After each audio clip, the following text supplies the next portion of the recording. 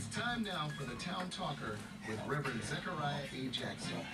Reverend Jackson is founding pastor of the Church of What's Happening Now, located in Plainfield, New Jersey. And now, the Town Talker, Reverend Zechariah Jackson. Always good. Always good coming to you. This is the Reverend Zechariah A. Jackson from the Church of What's Happening Now, Town Talker Talk Show.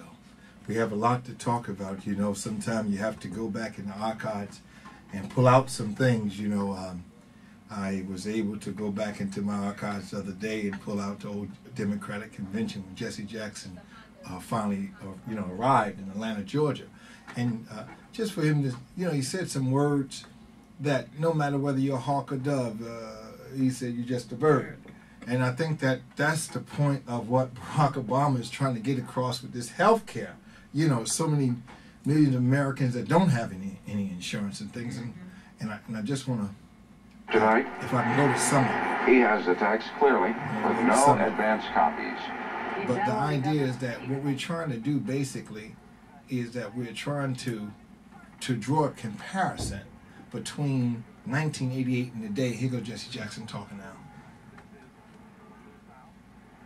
Into America, in part because the cotton curtain of segregation was snatched down. And she struck the first blow for freedom. And so in some sense, she is a moral challenge to all of us and a great source of spiritual uplift to all of us. She is the mother of the modern-day civil rights movement. Reverend Jackson, what are you trying to accomplish in your speech tonight? What is the message, and also the political message you want to send out from this forum? It is that we as a party must find common ground. Whenever leadership is able to reconcile the extremes and build a strong synthesis, we win. John Kennedy managed to do that by putting together a Deep South and Northern coalition. Lyndon Johnson was able to reconcile hawks and doves, because whether you a hawk or a dove, finally you still are a bird. It is my judgment that as we have an unprecedented opportunity here to win, if we in fact can strengthen our base and can have a viable coalition that's inclusive and that's expansive. So it is a message, So what we're trying to compare to what Jesse Jackson was talking about in 1988 at the Democratic Convention, and to bring it up to date with what's going on today. I am having a studio, Plainfielder, I guess we can call you a Plainfielder. Oh yes, activist, yes. Activist, and someone that's seeked office as mayor here in Plainfield, and things, and that's planning to seek office again. Yes, because we need. When I look back at some of those tapes and back in the day, and I see the faces and see how the faces have changed over time, over the years, how they've aged and this, that, and the other. You look at young Jesse Jackson, Walter Mondale, you look at Tip O'Neill, God be with his soul, and you look at, which was a former House Speaker, and you look at those things and you just look at how even, this tape here is from CNN, and you look at how CNN has grown over the time, so we're trying to figure out how we can, what part can we play? Because I think that one of the biggest problems with people today, they think that the part is too big. They don't think there's common people that's playing the part. And so that's why it's so good to look at, go back and look at some of them archives, and you see common people that scratch their hair. You understand me? Or they say, excuse me, I gotta go to the restroom. You know what I mean? There's no superficial thing. And Rebecca, what do you think about this health care thing that the president is trying to get through? Well, the president, he's trying to make sure that each and every one in America has a health care. We definitely need health care. This is the mother country, and it's a shame to know that this country does not provide health care for each and every child in this country. So he is on the right path, and it's the only president that is trying to make sure the United States people have health care both for their families and visitors that come here. That something happened to them, they get better treatment than the citizen here. Yeah, but Rebecca, let me ask this right here. Now, Jesse Jackson made his point in 1988 as we get out of his car, and the reporters was there, at the Democratic Convention in Atlanta. He made it a point to say that, you know, how Lyndon Johnson bridged the gap between the hawk and the dove.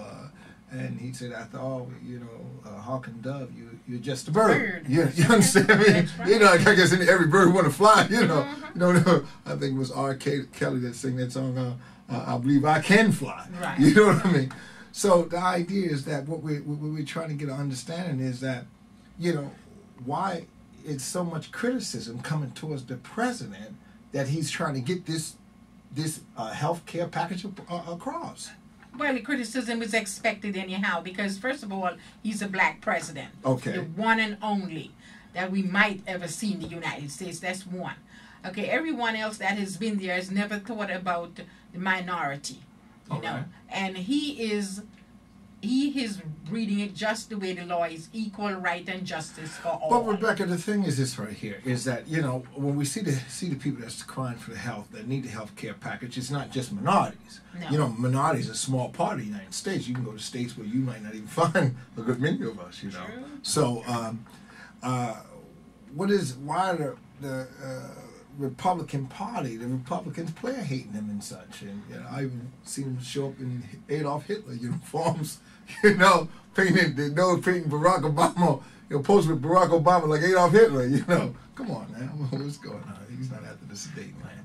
So what's going on? Well, you see, Barack Obama is a man of God, and he has made up in his mind before he even thought he was going to become president that whenever he does, he's going to make sure that this country is not in the shape that he took it in when he does leave office.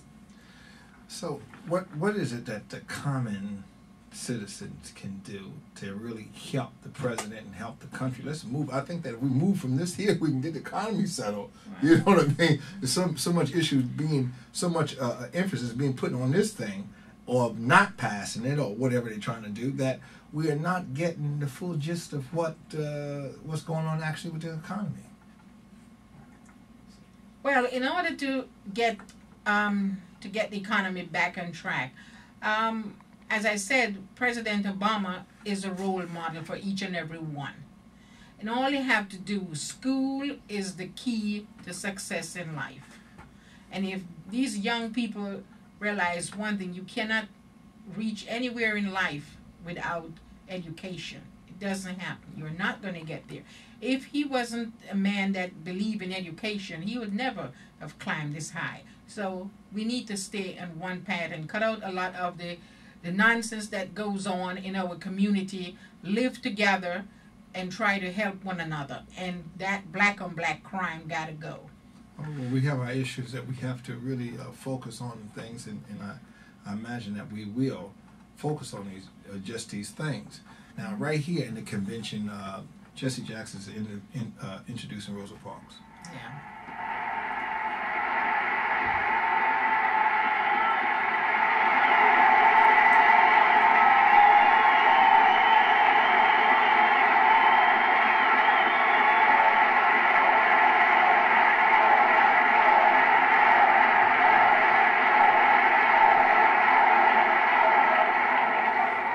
I want to express my deep love and appreciation for the support my family has given me over these past months.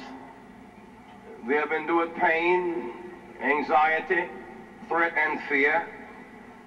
But they have been strengthened and made secure by our faith in God, in America, and in you.